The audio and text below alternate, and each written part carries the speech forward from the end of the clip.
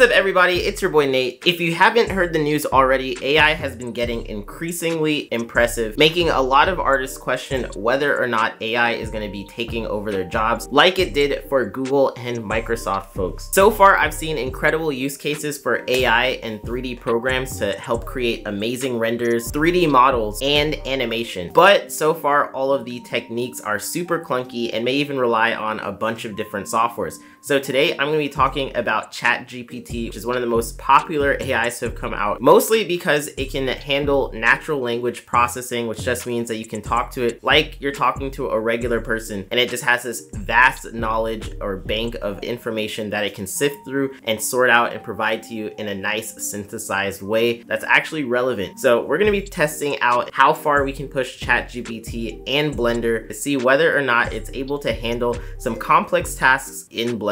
Now, naturally, the AI cannot plug directly into Blender, so what we're going to be doing for this challenge is we're going to ask it to do some very specific tasks and then write us out a piece of code that we can then plug into the scripting section of Blender. Another huge point of the challenge is that we're not going to use any add-ons or set up anything specific in Blender beforehand, so I'm going to be using the stock version of Blender 3.4, which is the newest released version of Blender, and honestly, I have no idea how these results are going to turn out. So for the first challenge, I want to see if ChatGPT can create something a little bit more complicated than just a primitive like a cube or a sphere.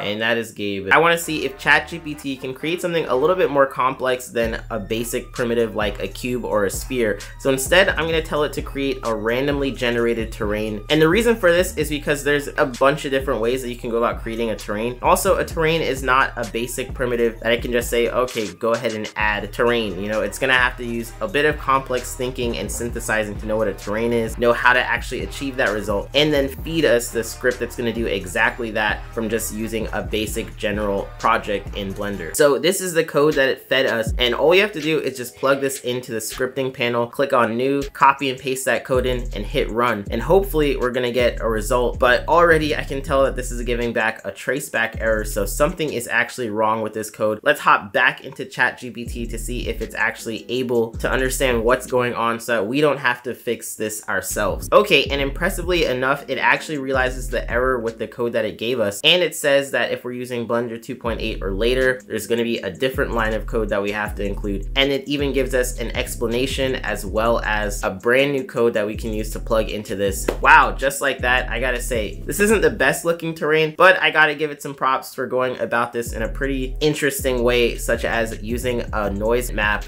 and a displacement modifier on a subdivided plane. This is pretty cool. For modeling something, I think ChatGPT gets a win. It's not a 10 out of 10 knocking it out the park, but it is a solid maybe 6 out of 10 because this is something that we could probably go ahead and modify a little bit more on our own end to add that artistic vision. Great job, ChatGPT. All right, so for the next challenge, I want to see if ChatGPT can actually animate something. So one thing I have in mind is animating a cube and making it change colors, but as a little bit of a twist, I don't want it to just change its regular color channels. I actually want this cube to emit light and change colors randomly as time goes on. This is something that is relatively simple but tedious to set up in Blender, so I'm hoping that ChatGPT can give us a script that's just going to handle this right out the gate. So this is how I'm giving it the prompt, and this is the initial code that it gives us back, and again it looks like we're getting an error. So let's go ahead and see if ChatGPT can troubleshoot this process. I'm not going to give it any additional context, just going to copy and paste in that error code and feed it right back into it and see if it knows what's actually going on. The really cool thing that I'm noticing about this is that not only does it give us the code, but it gives us descriptions for each line of code so we know what it's supposed to be doing. And then when we feed it back an error message, it also tries to think about why that error message is happening and how it can resolve it. So we don't have to be experts at code at all. We just need to know how to copy and paste, which is freaking mind-blowing. And this is the updated code, which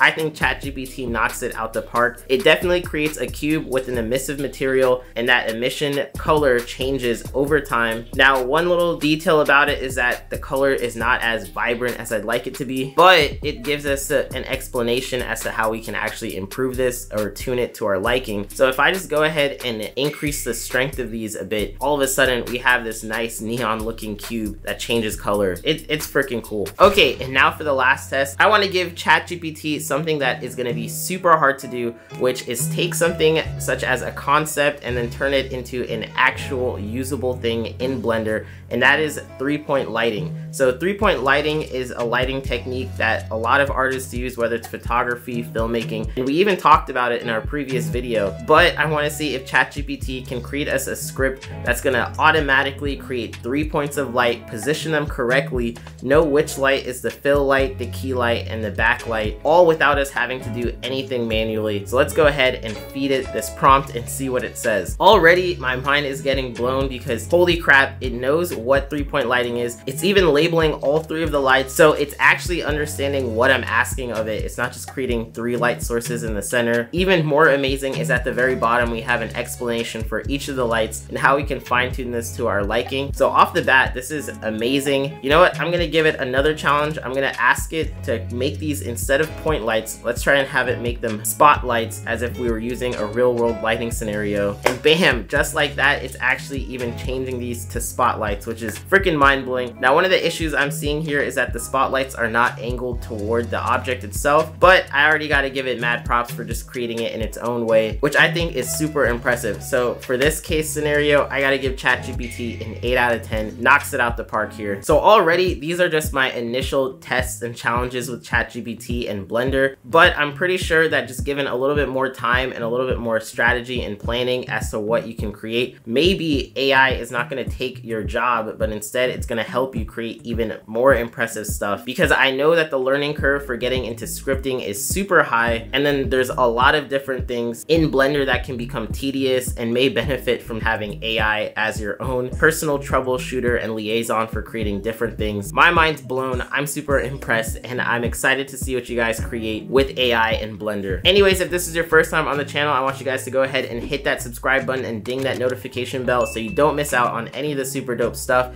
Also, if you're interested in a way to improve your renders in Blender, whether that's your car renders or animations or anything for that matter, I highly recommend you check out this video that we have. It talks about one of the best lighting techniques that you can possibly know in Blender and how you can set it up so that your renders just come out looking amazing every time. Anyways, thanks for watching. I hope to catch you on the next one. All right, peace.